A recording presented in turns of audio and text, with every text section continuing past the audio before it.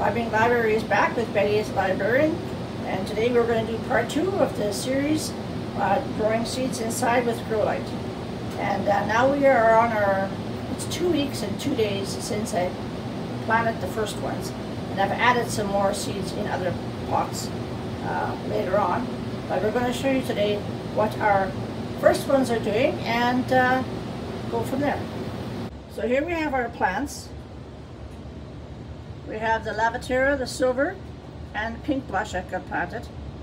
This one here in the front, the Melvin planted some lemon seeds. The very front it hasn't started up yet. Here's our onions.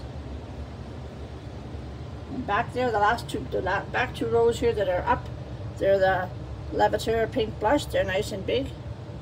And then the two front rows here that I have on the front here are the petunias, the purple petunias.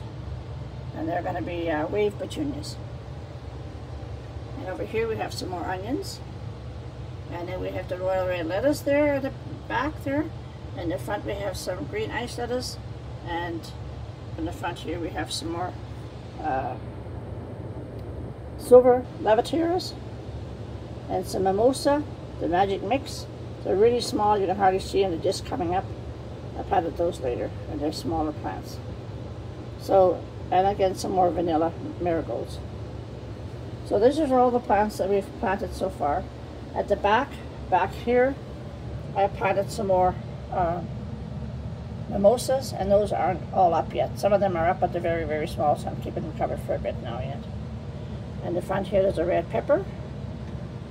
And so they're all doing pretty good.